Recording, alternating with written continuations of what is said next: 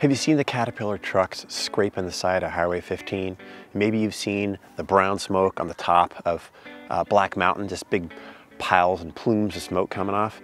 If so, if you're like most people, you haven't had a chance to actually go and check it out. So what I've done is taken my drone and visited these spots, and I'm gonna let you know what's happening in both places as well as a third spot. So let's start with what's happening up here on Black Mountain. If you've been watching it over the past couple of years, you've noticed that the development keeps getting higher and higher and higher. And recently it looked like an apartment building or something was being put way up on the top. Well, it's not an apartment building. Actually what it is it's 85 single family homes. And each one of them is about 2,300 square feet, 4 bedroom, 3 bath. They're selling for between $1.3 and $1.4 million. And they're mostly done. A lot of them have been sold. So this looks, each time it looks like it's the very end. This looks like the last place you could possibly build on. But I did learn in 2020 that this land was actually, prior it was zoned agricultural and residential. It got changed to single family residential, which makes you wonder what other land up on the side of Black Mountain could have a zone change, but we're not sure. If you are to fly from here and go directly east, you'll actually arrive at another site. And that site actually has 2 projects on it. The first project is Millennium PQ, and it's on the south side, and it is a giant complex of apartments. There's 8 different buildings, and there's 330 units. It is mostly done, and I believe they're renting it or trying to rent it now. So that piece is the first one to get started. And then if you go just north of it, you have the Juniper, which is being built by Lennar, and that one is just getting started. And Juniper is for 55 years old and older, the whole place.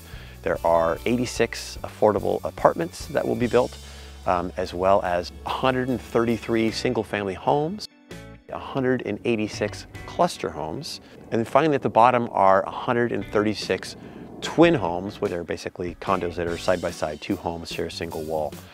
And so the map here shows the layout of those locations, of those different offerings that they'll be putting forward. And of course this area is the area where Pacific Village just finished 601 units last year. I want to look at one more area, and that is if you fly from this area on Highway 15 and PQ, you pick up, you fly directly west, over Black Mountain, you will arrive in a canyon that is just south of Del Sur and just west of Forest Ranch.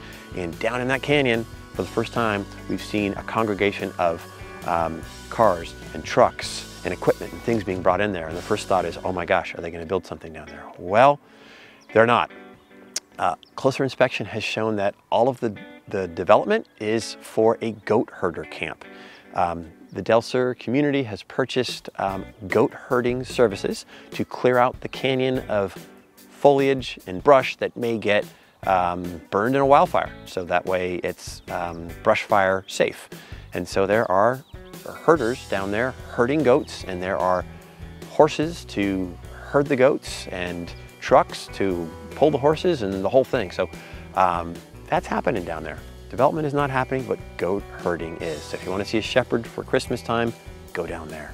As far as the market goes, prices are looking solid. They're 5% year over year over this time last year. Now, for those who are paying attention, yes, they did bump up an extra 10% for February and March of last year before coming right back down, but we're still at a really good space. And for buyers coming in, right now there are 257 homes active on the market in North County Inland. Now, that doesn't sound like a ton, but the prior year, there's around 100. And the year prior to that, even less. So for the first time, you actually have some homes that you can look at, perhaps find a fit.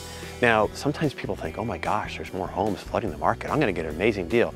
You're not going to get an amazing deal. You're gonna get a fair deal. And better still, you're gonna have enough time to actually put the offer in, not have a dozen people trying to compete with you, and get a good fit for yourself. So if you're a buyer, this is the highlight of 2022 for you. This is as good as it gets.